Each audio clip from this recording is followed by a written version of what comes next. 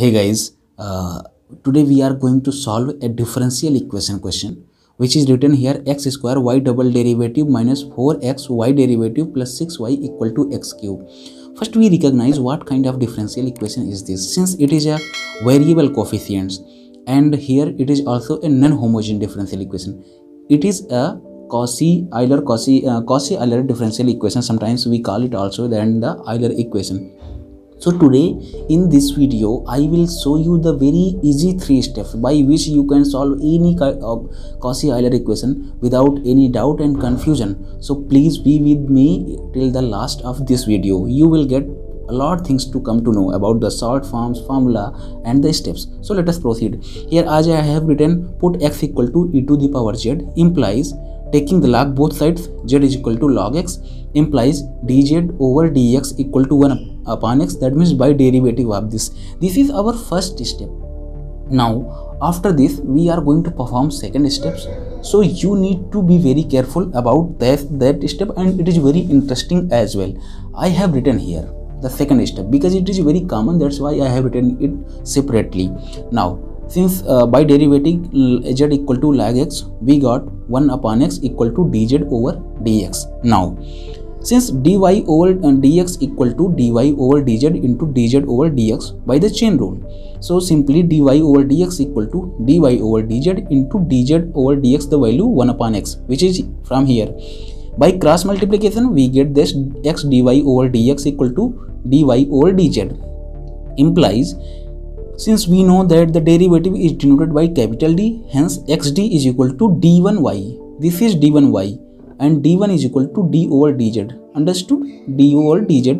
So similarly we can get for the second term, second derivative, that means it was for first x dy over dx, that means x square d2y over dx square. So this will be the d1 into d1 minus 1y. So you can find it, it's very easy, not a very tough job. So I have written directly here, but I have written here the full steps for the first one.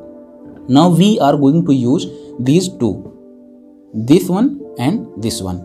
So our next step would be putting the value. So what we get here, we get d1 minus 1 minus 4 d1 plus 6 y is equal to e to power 3z.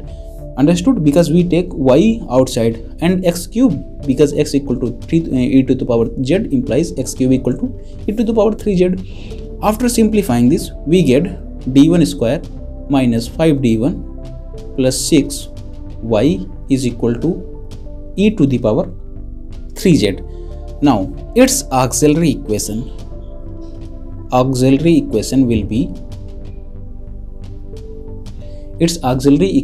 be m square minus 5m plus 6 equal to 0 implies m minus 3 m minus 2 equal to 0 implies m equal to 3 2. So there are two roots, 3 and 2. Now CF, that is complementary function, will be c1 e to power m1x, that means 3x, plus c2 e to power m2x, that means 2x. So this is our complementary function. Now I am going to find the particular integral. So here 1 upon d minus 3 d minus 2 into e to power 3z, because the right hand value is e to power 3z, implies 1 upon d minus 3 1 upon d minus 2 e to power 3z, which is 1 upon d minus 3 into 1 upon 3 minus 2 e to power 3z. Please don't panic, I will later tell you how I got this one. Okay, so 1 upon d minus 3 e to power 3z is equal to z e to power 3z upon 1 factorial is equal to z e to power 3z. So here there will be the two basic questions: how you put 3, how you got this after this step.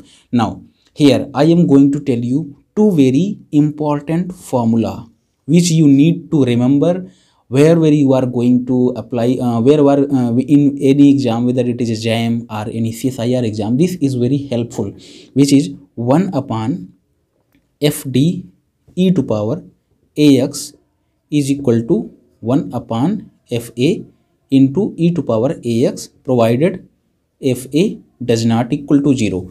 This is our first formula, and second formula is that 1 upon d minus a to the power r e to power ax equal to x to the power r into ax upon factorial r. This is our second formula. So here see, if we take this term, so 1 upon d minus 2 into e to power 3z.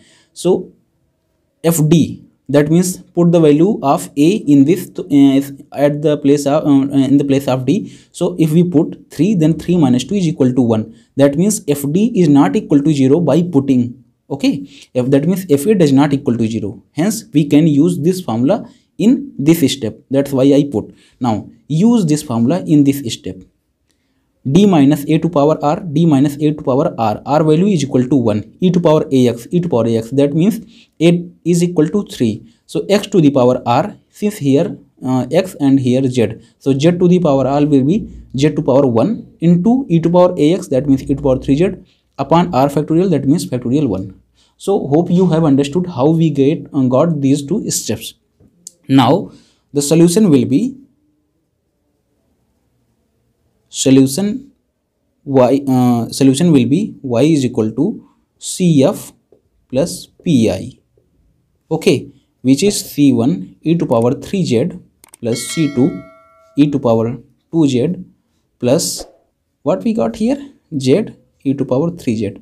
But wait, here our question is given in the form of x and y, hence we cannot leave it here, otherwise marks will be deducted. So yx equal to c1 x cube plus c2 x square plus log x into x cube.